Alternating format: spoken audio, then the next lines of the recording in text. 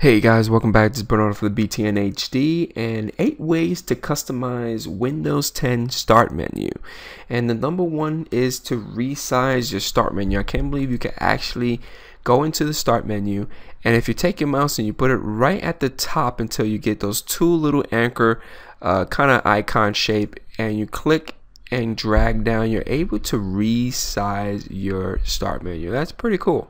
And with number two, you're actually able to right click on any application and pin it to the start. So that's pretty awesome.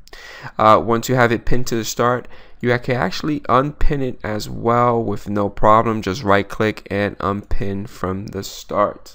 Number three, you're able to resize the live tiles. So as you can see, this old school movie is a live tile, and you're able to right click on it and you get the resize option. Again, some of these applications or apps have 4 or 3 options. With this one, it has 4: small, medium, wide, and large, and you're able to actually customize it the way you want it. Number 4, so believe it or not, with number 4, if you have apps that are attached to your start menu, like for example this one right here is a live tile, you can actually right click and turn it off if you do not want that at all. So I could just turn it off and it just be static. As you can see, it changed to a static image and it won't change at all anymore. Number 5, you're able to change the start screen and taskbar colors. Now within the start menu, you're able to right click and you get the personalize option, and within the personalized option you get many colors. Let's change it to pink. Whoa, that's crazy. As you can see, it actually changes the taskbar and the start menu with a hot pink. I don't really like that color, so I'm going to go back into gray. Number 6, you're able to pin items from the left side of the start menu. Now to pin stuff up here, you're actually able to click and drag to the start menu, and it will allow to this way, or you can actually just click and drag it up top. Once it's up here, you're able to drag it to whatever order you want. Normally these applications that are up here are the ones that you're constantly using all the time. You can also remove the ones that you don't want, so you can right click on this one and just remove from the list.